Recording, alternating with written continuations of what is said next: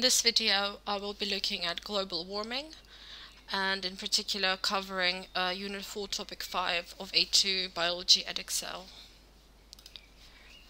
Global warming is the term that we use for the rapid increase in global temperature over the last century. It's a type of climate change, so a significant change in the weather of a region over a period of at least several decades. Global warming also causes other types of climate change, so changing rainfall patterns and seasonal cycles. Human activities release gaseous waste products into the atmosphere. Since the Industrial Revolution, the concentration of carbon dioxide in the atmosphere has been increasing because of the burning of fossil fuels and deforestation. Average CO2 concentration before the 1850s was about 274 parts per million. This number rose to 316 in 1968, and today the concentration is 385 parts per million, so there is a 40% increase since the mid-19th century. We also have computer models which can allow us to make predictions into the future. So the current estimation is that in 2075, the CO2 concentration in the atmosphere will be around 500 to 520 parts per million. On the left here, I have a graph showing the CO2 concentration in parts per million and the years. Average global temperature is shown in red, and the CO2 concentration is shown in blue. We can see that it fluctuates, but the overall trend is upwards. The increase in global temperature is somehow related to the increase in carbon dioxide. So we will talk more about the evidence of global warming now. So there are three main things that we need to know when it comes to evidence of global warming. So temperature records, tree rings, and pollen and peat bogs. So since the 1850s, we have been measuring temperatures around the world using thermometers. This gives us a reliable but short-term record of global temperatures. And here I have another graph showing the global mean surface temperature since 1880. And again, we can see that although there are fluctuations in the temperature, the general trend is upwards. So we can conclude that yes, since 1880 the global mean surface temperature has been increasing, which again can be used as evidence of global warming. We used dendrochronology in figuring out how old trees are by using the tree rings. So the rings are formed within the trunk of the tree as it grows. Most trees produce one ring per year, so the thickness of the ring depends on the climate. So the warmer the climate, the thicker the ring will be. And again, I have a picture of the tree rings at the bottom here. From analyzing the thickness, we can also conclude that there is a trend of increasing ring thickness, which suggests that climate of when the tree was growing was warmer, which again is evidence of global warming. And finally, we can also use pollen and peat bogs to show how temperature has changed over thousands of years. So pollen is often preserved in peat bogs, which are acidic wetland areas. Peat bogs accumulate in layers, so the age of the preserved pollen increases with the depth.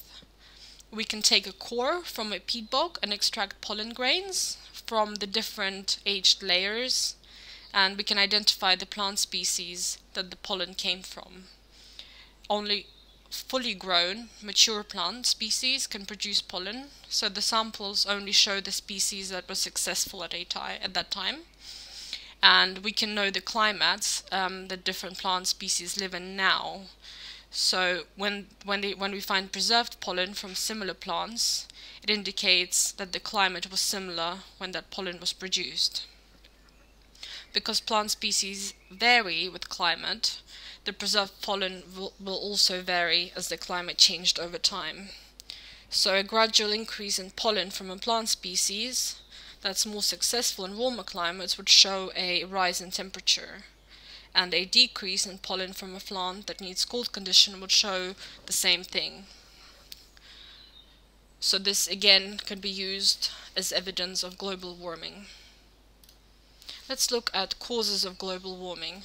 So as I've already mentioned, human activity has been enhancing the greenhouse effect, producing greenhouse gases, and greenhouse gases absorb and emit infrared radiation, which means that in the infrared radiation cannot be reflected back into space, but is rather reflected back to the surface of the Earth. Greenhouse effect is an essential process that keeps the Earth warm, but if we have too much warmth, that creates a problem. We need to be aware of the greenhouse gases, which are carbon dioxide, methane, nitrous oxide, water vapor, and ozone. Again, I've got a graph here that shows the concentrations of the various greenhouse gases and the years. So the black line represents nitrous oxide, green methane, and carbon dioxide. So the concentration of carbon dioxide has increased from 280 parts per million in the 19th century to 380 parts per million. And we can see that in the previous 10,000 years, the concentration was rather stable, with some fluctuations, but within sort of the same range. And then here, when the Industrial Revolution happened, we can see a very steep increase in both carbon dioxide, methane, and nitrous oxide. So carbon dioxide enters the atmosphere through burning of fossil fuels such as coal, natural gas, and oil, or it can also come as solid waste or from tree and wood products. And it can also result from certain chemical reactions, for example when we manufacture cement. CO2 is then removed from the atmosphere when it is absorbed by plants as part of their biological carbon cycle. So plants would use photosynthesis to convert CO2 back into oxygen. And we can see the same trend for methane, which is shown in green. So the concentration of methane increased from about 700 parts per billion to 1,700 parts per billion, and it was stable for the previous 850 years. So again, the cause of this is because we are extracting more fossil fuels, and we also have more cattle. Some methane can also be released from natural stores, which are frozen. So as the temperature increases, the store starts to melt, releasing methane. We need to be able to interpret evidence of global warming, and it could be in a form of a graph. It's important that we know how to recognize correlation or a causal relationship. So the two main things we need to do when we're asked to look at any type of graph or data: first, we need to describe what is happening. So let's look at this graph as an example. So we have the year on the x-axis going from 1880 to 2000, and then we have the temperature increase in degrees Fahrenheit, and here we have the CO2 concentration in parts per million. The red line represents carbon dioxide, and the blue line represents the global temperature. So we can describe this, that there are some fluctuations in the global temperature. Then we need to state the general trend. So for both the carbon dioxide and the global temperature, we can see that there is a general trend upwards, so that it is increasing. So in terms of carbon dioxide, the concentration in parts per million is increasing, and the temperature is increasing in degrees of Fahrenheit. And we can also give numerical examples to compare. So we could say, let's say for that in 1880, concentration of carbon dioxide was about 290 parts per million, whereas in 2000 the concentration of carbon dioxide increased to 375. And once we've described the information either in the graph or in the data, we need to make a conclusion. So in this graph we can conclude that there is a positive correlation between carbon dioxide concentration and the global temperature, but we can't be certain, so we have to say that they could be linked, but we can't conclude that with 100% certainty because there are other contributory factors that could be involved. So for example, changing solar activity. And we could mention that further studies need to be carried out to analyze any other factors. The general scientific consensus is that the temperature rise over the past century is closely linked to human activity because of the increase in greenhouse gas emissions due to burning of fossil fuels, but there are about 3% of scientists that believe otherwise. The main arguments that they would be using is that between the 9th and 14th century, there was a medieval warm period where regions experienced an increase in temperatures.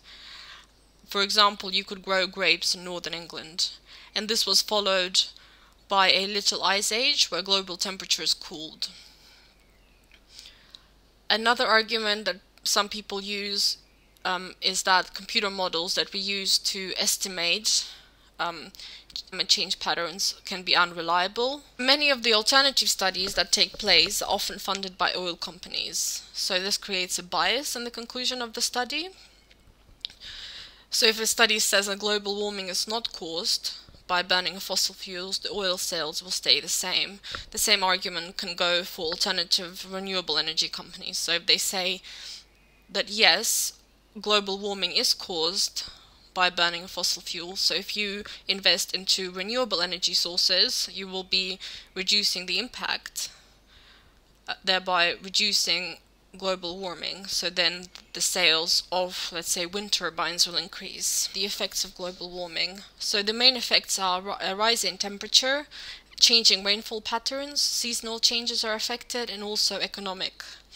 So the rise in temperature can affect the metabolism of organisms. So if the temperature is above the optimum temperature, the enzymes within the organism can slow down, and if they slow down, other metabolic reactions slow down, so the rate of growth may decrease and the life cycle becomes shorter. The rise in temperature can also affect species distribution. So if the conditions change and they're no longer ideal, species can move, or if they're extremely far from the ideal, some species will become extinct. There will be a rise in sea levels because glaciers and sea ice is melting, creating problems for countries like England and the Netherlands, which are very low. And at some point, the prevention of flooding systems that they have in place will be insufficient. So there will be a lot of problems with people losing their homes. When there is a rise in temperature, the environment for mosquitoes and ticks is ideal, so the contraction of diseases may increase. And it's estimated that 30% of plant and animal species that we have today will become extinct by 2050. Another effect of global warming is the changing rainfall patterns, so changes to the amount, intensity, frequency, and the type of precipitation, which can cause flooding or droughts. And we have also seen an increase in hurricanes, which are category 4 and 5. So in the past 30 years, those two categories have doubled from the previous years. Seasonal cycles can also be affected. So for example, red squirrels in Canada are giving birth 3 weeks earlier because of earlier availability of food. And the final effect is economic.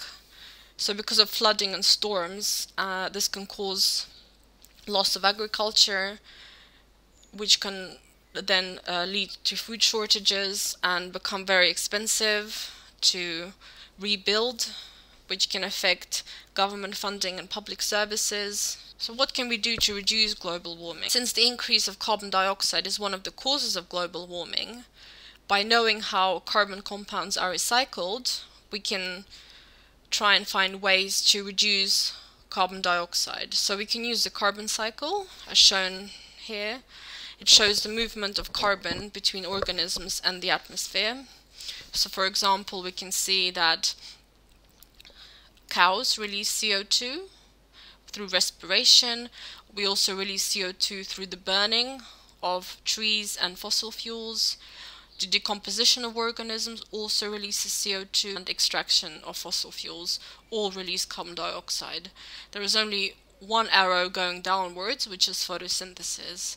So to reduce atmospheric CO2, we can either make the amount of CO2 that we release into the atmosphere So we need to reduce that, or the amount of carbon dioxide taken out through photosynthesis needs to increase. We can increase photosynthesis by replanting trees, or we can use alternative sources such as biofuels, whereby we burn biomass.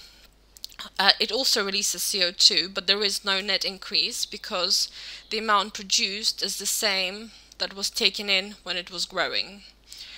And to increase the amount of photosynthesis, so decreasing carbon dioxide concentration, we can use reforestation. So by planting more trees, more carbon dioxide will be removed from the atmosphere. There are some arguments for and against the use of biofuels and alternative energy sources. So for biofuels, arguments for would include that there will be funding available from the government for farmers to grow biofuel crops. And also the price of biofuels is less than that of oil-based products, which is beneficial to customers. Would be paying less for biofuels, they might be more inclined to buy a car that uses biofuels. There are some arguments against biofuels. So for example, in order to grow the crops for the biofuels, you will need to use farmland. And this will be reducing the amount of farmland available for crop growing, which can lead to food shortages. And you also may need to create space for the new farmland, so forests may have to be cleared. Arguments for wind turbines is that the companies that produce will support the use of wind turbines because that will increase the sales for that company, but also turbines produce electricity without contributing CO2, thereby reducing the effects of global warming. Some arguments against wind turbines include the ruin of scenery, natural beauty of the countryside, so that can be used by local residents. Finally, we need to look at two practicals that we need to be aware of. So how temperature affects organisms. So first of all, we need to know the experiment when we vary the temperature and how this affects the growth of seedlings, and how temperature affects the hatch rate of brine shrimp. So with seedling growth, we first need to take plant seedlings and measure their height. We then plant them into some soil and put them in an incubator at different temperatures. An incubator is a machine that keeps a steady temperature, so we can decide on a range of temperatures to compare. We have to control as many variables as possible, such as water content, the pH of the soil, light intensity, and carbon dioxide concentration. So after a period of incubation, it could be 5, 10 or 15, 20 days, we then measure the height again. And then this allows us to calculate the average growth rate. So if we divide average change in height by the incubation period, we will have the average growth rate. We can then use this to plot our data onto, let's say, a graph. And if we see that if we increase the temperature and the height of the seedling also increases, we can then conclude that an increase in temperature increases the growth rate. And the other experiment with brine shrimp, so we take an equal number of eggs and we put them into water baths at different temperatures. We have to control as many variables as possible, so the volume of water, the salinity, the presence of chlorine if we're using tap water, and O2 concentration. Every 5 hours we need to record the number of hatched brine shrimp. And again, this allows us to calculate the hatch rate, so by dividing the number of hatched brine shrimp by the number of hours, allows us to get the hatch rate, which we can then plot on a graph. And if we see that if we increase the temperature and there is an increase in hatch rate, this gives us the conclusion of the experiment. I hope you found this video useful. Thank you very much for listening.